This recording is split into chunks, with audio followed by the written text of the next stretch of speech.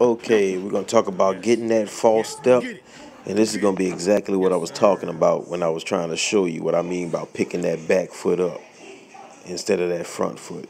You gotta really push off on that front foot, Kevin. See how you raising it up? Look at your front leg.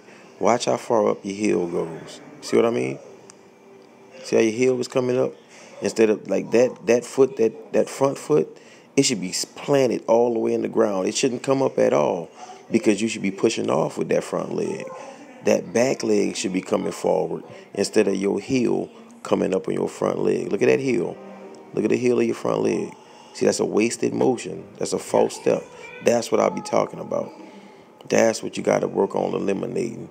Drive that right foot into the ground. Don't raise it up to drive it down. Just drive it down. Just drive it down. Don't raise it up. That's what I mean.